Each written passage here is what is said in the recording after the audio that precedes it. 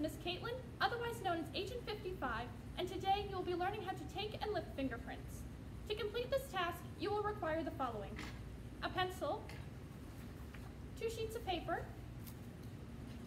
an index card, a small brush and some cocoa powder, Scotch tape, and a magnifying glass may also be helpful.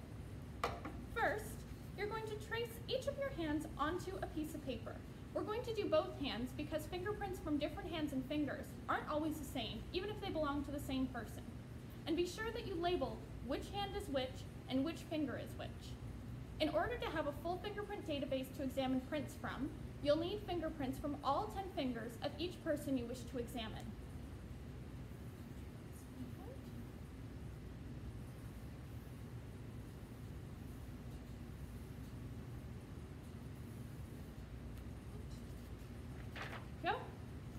Now that we've done that, we need some way to get the fingerprints from our fingers off so that we can label them on here.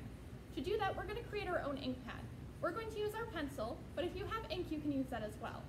You're going to color very hard on one of your sheets of paper. This is going to create an ink pad that we can then rub our fingertips into to lift prints off of our fingers. That. Once you have your ink pad ready to go, you're going to take one of your fingertips and rub it against all of the pencil lead that you've just scribbled. And you'll see that the pencil lead is going to stick to your finger. Now, once you've done that, we're just going to take a piece of tape and gently place it over the finger that we've just inked up. We're going to press it down gently, and then we're going to lift it up. And you'll see that your fingerprint is now on this piece of tape. So now you want to match the fingerprint that you've just taken to the correct hand and finger it came from. So this came from my left hand, and it came off my pointer finger. So I'm going to put that on my chart, press it down, and there you go. So to do this, you're going to repeat this step for all 10 of your fingers and also anybody else that you wish to examine. So when it's finished, you'll have something that looks like this, a full fingerprint database. You can go ahead and pause the training until you've done this, but make sure that you've done all of the fingerprints that you wish and that you've labeled everybody's fingerprints. You wouldn't want to accuse the wrong person. So now that we have our extensive fingerprint database, we are going to move on to how to lift and examine fingerprints. So to do this, you're going to pick a smooth surface that someone you know might have recently touched. This could be a drinking glass, a remote control, a doorknob, a mirror, or even a window.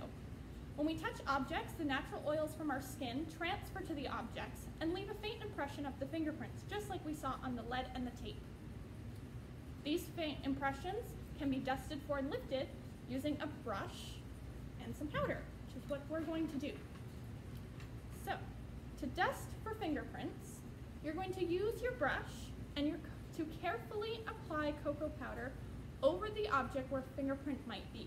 For training purposes, you can also ask someone to leave some fresh prints for you to find. To do that, you would rub your hands together.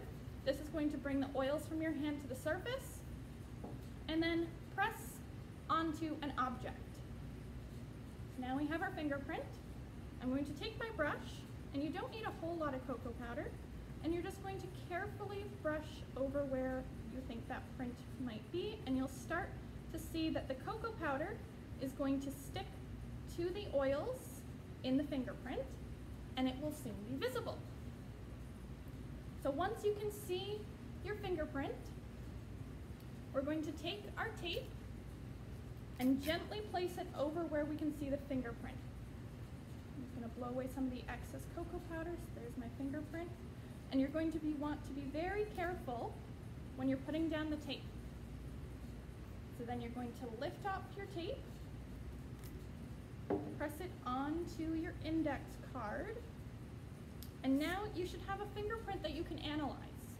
Now this may take some practice to get used to not smudging the fingerprint or moving it either when you're pressing the tape down or moving it onto the index card. So once you have a fingerprint that is easy to see on your index card, you're going to examine it against your fingerprint database. Now fingerprints typically have 3 main patterns.